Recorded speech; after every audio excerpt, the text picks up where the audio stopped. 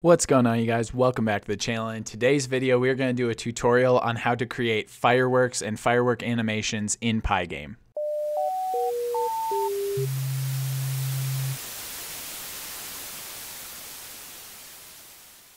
So I originally just started building this because I thought it'd be a fun little project to do a short for on the 4th of July, a YouTube short. And it kind of flopped, but a couple people did comment that it'd be a fun full tutorial. And I actually thought it'd be a good lesson because this is something fun you could put on like the victory screen of a game that you're building, or it's just a lot of fun concepts on its own. It's not going to take very long, and it's a fun project that we can build together. So let's dive right into it. It's about 80 lines of code, but a lot of that is going to go really quick. All right, so go ahead and start by importing the random module and import the Pygame module. Those are the two modules we're going to need just for doing the fireworks. And if you're building this on top of another project, like you want to put fireworks at the end of an existing game, just bear with me as this first minute or two is going to be setting up the window. But so mine is going to be just fireworks. I'm not putting it on top of another game or anything. So I'm going to need to define my width and my height here and set up my screen from scratch. So that'll be pygame.display.set mode, and then the width, and then the height. And then one thing I want to do, because I want to have like a fade out, effect where the fireworks dissolve as the projectiles move outward, is I'm going to define a surface right in the beginning as well, pygame.surface, just like that. And in here, I'm going to use that width and that height again. I keep using the caret instead of the comma. And then in here, I'm just going to add this pygame.src alpha, which is going to let me draw things onto that surface that are semi-transparent. And then just pygame.display.set caption, and I'm going to say fireworks, just like that. Okay, now a couple other administrative things you have to do in the beginning. We'll define a frame rate of FPS 60, and then set up a timer doing pygame.time.clock, just like that. That will be what runs the frame rate for us, okay? And now we will just say run equals true, and this will be our variable to just keep the project going until we want to exit. And we'll say while run. Then we want our timer.tick at our frame rate. We'll fill the screen with black, screen.fill black. You really only do fireworks at nighttime, so why not have a night sky? And then let's just figure out how we can exit that game loop. So for event in pygame.event.get, if event.type is equal to pygame.quit, just like that, then let's go ahead and say run equals false. And now let's say pygame.display.flip, just like .display.flip, and then pygame.quit. Okay, so everything you see on the screen right now is basically just the boilerplate set up so that you can do a new Pygame game. Hopefully, if you didn't need this level of background and setup, we went through it quick enough that I didn't lose you, okay? But so now we have this vertical kind of phone-size screen that we are going to draw our fireworks onto, okay? And so actually, it's going to be surprisingly simple, but so we need some fireworks-related variables. Okay, so we need a list to essentially store the information needed to define and draw our fireworks. So we'll just make it an empty list in the beginning. And then we need to have a counter going to track how long it's been since previous things happened so that we can do things like fade out over time. So we're going to set up a counter. And then we need to track when it's time to spawn new fireworks. So we're going to do them in like rounds, like you had a fireworks show. And so this is going to be a Boolean. So we'll set new fireworks equal to true in the very beginning. And then this colors list, the way I'm going to do it is I'm just going to use red, white, and blue initially because I'm, you know, an American, and that's the American thing to do. But you can, you can use whatever colors you want. Add as many colors of fireworks as you want to this list. Actually, more colors in this list will give you an even more exciting fireworks show. But so I'm going to do in RGB values instead of typing in red like this, because like I said, I want them to be somewhat transparent later. So I'm actually going to use those RGB values instead of just the words. But Pygame does support words. And then we need to make a separate list from fireworks that's going to store the projectiles, because the fireworks, as you probably saw in the beginning, they sort of go up and then they explode out. And you're drawing two different sets of objects in there. Fireworks are moving up and flying upward, and projectiles are flying outward. So we're going to do it that way. And now let's go ahead and just come down into our while run under screen.fill, and here's where we're going to say counter plus equals 1. So it's basically, it's just counting up, but we're going to use that to track how long it's been since things happened. And now what we'll say is, okay, if I need new fireworks, then what I'm going to do is say for basically fireworks in range, however many fireworks I want each round to have. Okay, so I'm going to say 30 fireworks per round, and then we're going to randomly generate some fireworks where we need to give them the following things. So we need a starting X position, Y position, explosion height, so how high on the screen do we want them to go before bursting, delay before launching, so this is what will make it seem like more of a volley, Y speed. So all those things are things we want to define. Actually, even before Y speed, we also want color. Okay, so we need to come up with a formula to basically randomly generate a firework that gives us that stuff. And so what we'll do is we'll say to our fireworks list dot append. All right, so we're going to add, and now I'm going to put a space in here because we need to add a lot of stuff, and I don't want it to get too confusing. For starting X position, I want to do random integer, and I want my parameters to be anywhere from 10 pixels to width minus 10 pixels. So basically, it won't be right along the edges, but it'll be anywhere on screen from 10 pixels to 10 pixels off both edges. And then the starting Y position, I'm going to start them all at the very bottom of the screen, okay? That's where you launch fireworks from, so it doesn't make a ton of sense to randomize that, especially because then what we're going to do is we're going to randomize the height at which they explode. So they'll still have some randomness in the Y direction, and we'll make it from 10, which is very close to the top of the screen, all the way to height over 2. So no matter what, I want every firework to get to at least the midpoint of the screen before bursting, but they can make it all the way up to 10 pixels from the top if you want. Okay, and feel free to change any of these parameters you want. All right, now the delay before bursting, before launching. So this is basically something you have to decide what feels right for you. This is going to be based on that counter. So we're doing 60 frames per second, 60 clicks per second. So I'm saying I want all of mine to launch between 0 and 300, which means 0 and 5 seconds. Okay, so that's all these numbers mean. It's 60 times 5. If you don't like the spread that we get here, you can make that a bigger number. All right. But so then let's go ahead and say the next one to do is random.choice, which is going to pick out of a list, and the list that we're going to give it is colors. So it's going to pick a random color from our colors list. And then random.randint from 1 to 6. I'm going to make this a parameter that we add onto a minimum Y speed. So we'll have like a minimum Y speed of, I guess, 5 or 6. So actually, let's do it this way.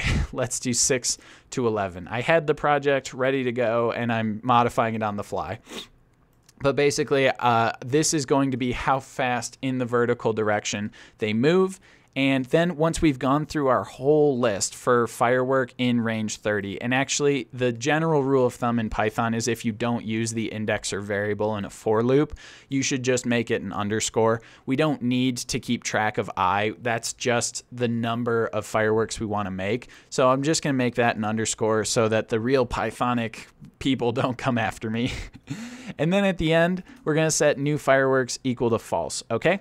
And so basically, this is how we're going to get a new volley of fireworks. And so I'm going to collapse that down just so that I can keep everything pretty easy to see here. But after we've made new fireworks, we need a list of a function, fireworks and projectiles, where we draw and update the fireworks and projectiles. Okay, so I'm going to do a little hand wavy thing here and just say we're going to finish filling out the main game loop, and then we're going to come back to draw fireworks and projectiles. But so we're going to pass in the current fireworks and projectiles list into draw fireworks, and it could really be called like draw update fireworks, something like that, because it's doing both. But this is fine. This is a small-ish project, so we'll just do it that way, and we'll call this draw fireworks, and we're passing in firework and projectile, and then we are going to return firework and projectile. Okay, so if you know when you set up a function, it's define draw firework. I don't know why. I'm trying to go too fast, I guess. When you're setting up a function and you know what you're passing in and you know what you're passing back, it's not a bad idea to just define that right in the beginning. But anyways, I'm going to come back to that because now I want to say, when are we going to reset and say we need a new amount of fireworks? And I'll say, okay, if the length of our fireworks list is 0 and the length of our projectiles list is 0, then that means there's nothing else going on the screen. We'll reset our counter and we'll say new fireworks is equal to true. Okay, that is really all we have to do to say, once I've deployed all of the fireworks and they've done their thing on the screen, make new fireworks. This is all we have to do. Okay, so now that's really all we need down here. There's some other stuff we could do later if we want. We'll get to that when we talk about adding a little extra functionality. But you guys have been patient long enough. Let's draw something onto the screen. Okay, it's going to be about 30 lines of code, but it's really cool how much stuff we're going to stick in this draw fireworks function. And actually, just to be clear, I'm going to change it to firework list and projectile list so we remember that these are lists. All right, so now the first thing I want to do is I want to redefine the surface every time. And we'll talk about this at the end about how to like have tails to your fireworks if you want to keep, like that's somewhat realistic of how fireworks work, is you can see the streaks behind them. But if you want to have these just little dots every time, you need to redefine the surface every time so that it erases stuff that was previously on it.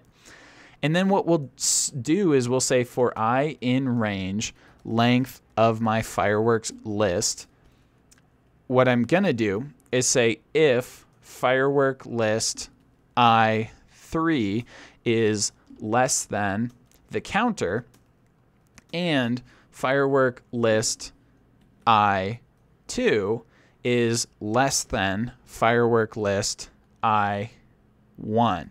Okay, so I know that's using a lot of those things we defined before, but let's pull up the new fireworks just to remind everybody of what we're saying here.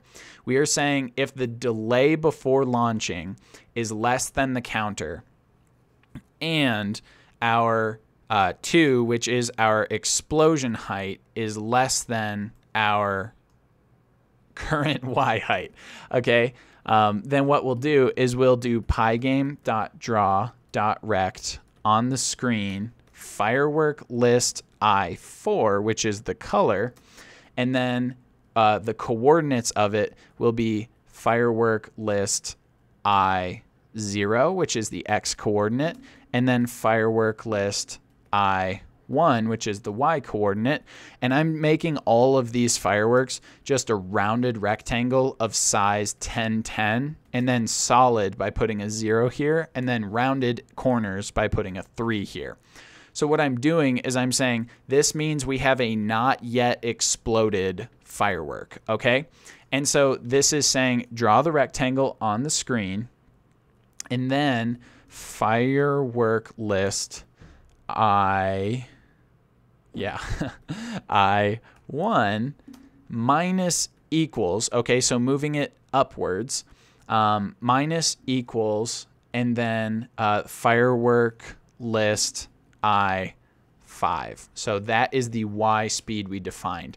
I know that we are just referencing a lot of elements inside the firework list, but this is actually so that we don't have to, we can just really intelligently make a list of all of the fireworks we want. If we were to change this from 30 to 300, we wouldn't have to change the draw firework function at all, as long as we set this up appropriately.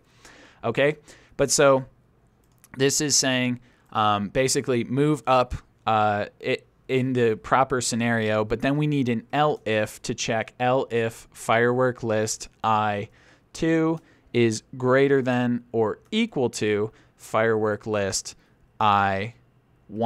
Okay, so this check is saying if my explosion height is now greater than my current height. And remember, in Pygame, 0 in the Y direction is at the top of the screen. So when my current height gets above that randomly selected explosion height, what I need to do is I need to record what the X start and the Y start are when it bursts, but I also need to get rid of that firework. So X start is just equal to firework list I1, and Y start is equal to firework list I1. Okay, X start is 0, sorry.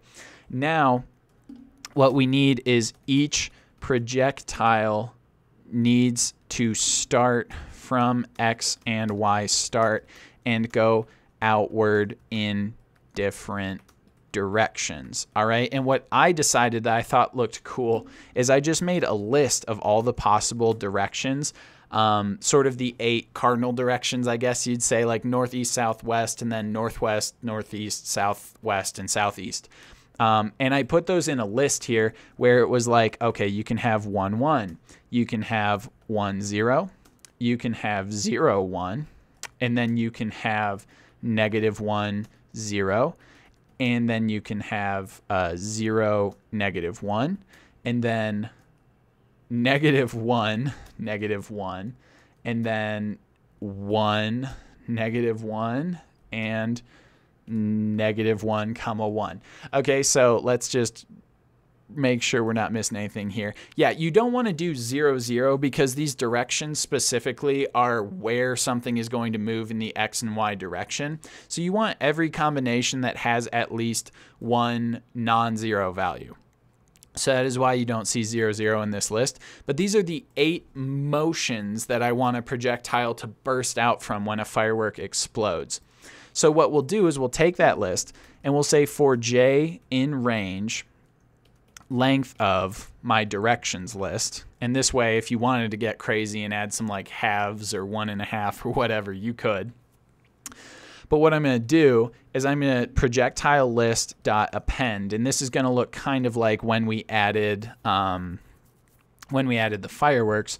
We're going to put all the information we need to fully define a projectile in this list. So that'll be the X and Y start direction, and then the directions at value J, 0, which is the X direction, and I'll just multiply it times 3. You could change that 3 if you want your projectiles to move faster or slower. I felt like 3 was a really kind of satisfying speed. And then we'll do J1 times 3, and that will move it in the Y direction times 3. And then firework list I4, and this is good. It's going to grab whatever color we were drawing, the base firework at, and it's going to draw that firework projectile in the same color. And then I'm going to put a little 60 on here, and that is going to be the delay between when the projectile first appears and when it fades out completely, okay? So this is how I'm going to create projectiles when it's time for firework to burst. And then what we're going to do up here is we're going to have a list of fireworks that we need to remove. And so when a firework has bursted, once we've added all these projectiles, we can remove .append I. Okay, so this is nice. We're going to keep track on the off chance we ever have one scan where multiple fireworks need to burst at the same time. We keep track of all of them in a list here, and then once we've gone through and drawn all of the fireworks and done this process for all of them, then we'll take this remove list at the end and we will actually remove the fireworks that we need to. So what we'll do is once this for loop finishes, so we got to make sure we back tab to the same level as that for loop, and we are going to want to actually sort that remove list in reverse. This is going to make sure that we can iterate over top of the entire remove list and remove every I value without ever running into the issue where the index is out of range, because these I values are the indexes of the fireworks we need to remove. But if we have like 6 and one of them is I equals 6 and we don't sort this list, you're going to get a key error. So what we want to do then is say, all right, now I've sorted my list.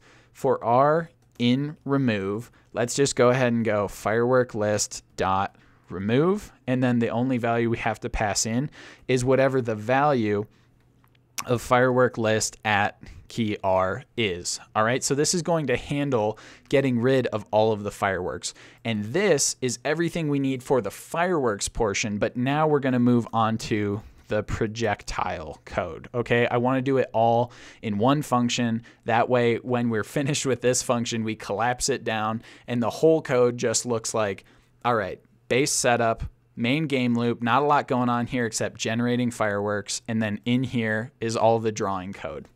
Okay, so what we'll do is now we'll reset that remove list and we'll kind of repurpose it for projectiles. But what we'll do is we'll say for I in range length of our projectile list. So that'll tell us every projectile we need to draw. Let's just go ahead and grab the color, which will be, this is going to be a little bit confusing because this is why I said we need those to be defined as RGBs and not just text, because we're going to grab each value of the color, 0, 1, and 2, and then we are going to add an alpha value at the end. So we have R, G, and B here from the original firework, but then we're going to add a alpha value. And for the alpha value, we're going to go ahead and grab that timer. So remember, we set a 60 here, and we're going to grab the timer, which is that 60 value, and then we are going to multiply it times a value that will make it gradually fade out. So it's going to start at 60. So we'll multiply it times 4, which is very nearly 100% opaque. A transparency value or alpha value is 0 to 255. And so this is going to be the first scan. It'll give us 240, which you're not even going to be able to tell that's not full solid. And then we'll count down. What you'll see is we'll count down once every time. Actually, that'll be, I guess, the next thing that we can do is projectile list I5 minus equals 1. Okay, so every scan, we're going to take 1 off that counter, and this will get progressively more transparent. Okay, but before it disappears completely, we want to do pygame.draw.circle, put it on the screen. We'll make it the color of color that we define right there. So now it'll have an alpha value. And then the coordinates for it will just be projectile list I 0 and then projectile list I 1. And then to make them look like smaller than the original fireworks, I'll give them a radius of 3. So I thought that looked pretty cool. Feel free to play with any display settings as always. Now, a couple other things we want to do is we want to update the X and Y positions based on the speed and the direction of that particle initially. So projectile list I2, and that is so remember, we defined the X and Y current position in 0 and 1, but then we defined the motion of the X and Y direction using 2 and 3. So what we just did on the line above is we moved it in the X direction by its X speed, and now we're doing the same thing in the Y direction, moving it by its Y speed. And then the only other thing I think we need to do, projectile list I3 plus equals 0.1. This is actually going to speed up the Y direction. I kind of like this because it's giving it a gravity effect. So you're going to get these parabolic curves to your Y projectiles. I think it looks really cool when we do it this way. That's just, understand this is us giving it gravity so it doesn't just move in kind of these boring lines straight outward. Okay, so that's going to look really cool. And the next thing we have to do is we have to add if our projectile list I5 is less than 0. So that means it's gone fully transparent. Or there's a few other situations where we might want to remove a projectile. If width is now less than projectile list I0 and projectile list I0 is less than -3, which means it'll be all the way off screen to the left. Or if it has gone all the way off screen to the bottom of the screen. I won't say top of the screen because it could come back down with the gravity that we defined. But this is basically saying, okay, either it's fully transparent or its X coordinate has gone off screen left or off screen right, or its Y coordinate has gone off screen to the bottom of the screen. Then we will remove .append I. Okay, so just going to remove that index. And then what we can say here is for P in range length of remove. And I'm just using P because I've used I and J already in R, and I want to use P for projectile. But what we'll do is we'll say projectile list dot pop, and we will just remove the first thing out of the list. So you'll see this works really well, just popping the 0th element or the first element out of the list for the range remove.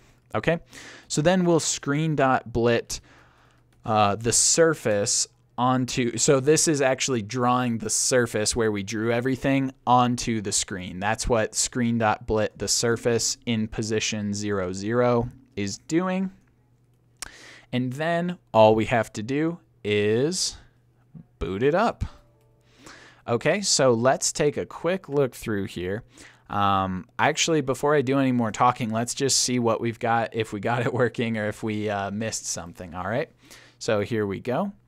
Yeah, you'll see they're kind of moving up the screen at slightly different speeds, but then the projectiles burst outward, and yeah, they kind of fade as they go outward. So I think that looks really cool. One thing I did want to talk about, I know I alluded to it, is the positioning of this redefining of your surface is actually really important. So putting this line here constantly refreshes the surface. Oh, excuse me. Constantly refreshes the surface. Comment it out if you want tails.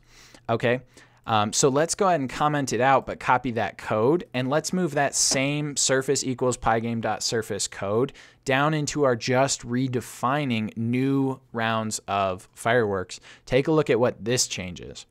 Okay, so now they go up and they burst, and nothing changes. What is going on?